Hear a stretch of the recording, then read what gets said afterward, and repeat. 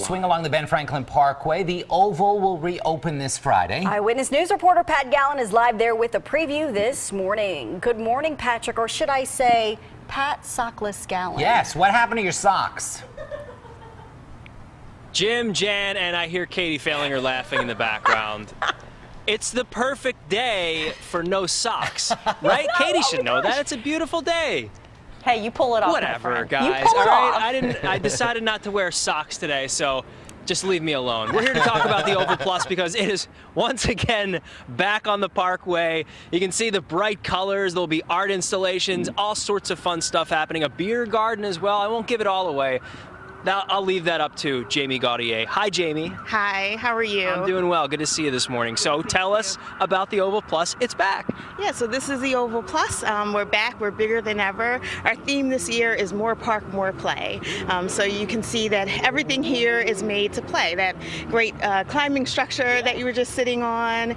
We have a mist pavilion where people can come get wet. Oh, nice. We have a ribbon garden where you can come and take in some shade. All kinds of games.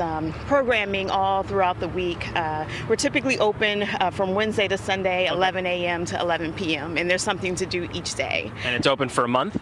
We're open for 4 weeks. Okay. Yeah. 4 weeks, perfect. And this year, what's a little bit different is that we're actually taking up more space on the Parkway. And so, in addition to being here, we're actually spread further down the Parkway on the outermost lane, which will be closed for the full 4-week period. Interesting. Yeah. I did not realize that. Okay, so you are expanding. So that must mean that last year went pretty well. What was the reaction like, the response? Last year went pretty well, and we also collected a lot of data about what people want to see at the Oval and on the Parkway. And what we heard was people want even more family-friendly activities here at the Oval, but also on the Parkway in general. And they want a safer way to get to the Oval. Sure. And so that's why we decided we worked with the city of Philadelphia to close these lanes, or to close this lane.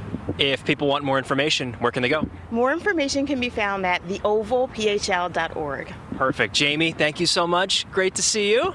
Thank you. Good to see you too. Thank you. Guys, come on out. Don't wear socks like me, and you'll have a good time too.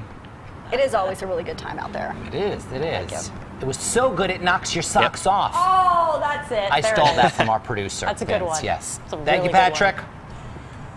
Okay. Look at those Thanks, ankles. guys. It's a look.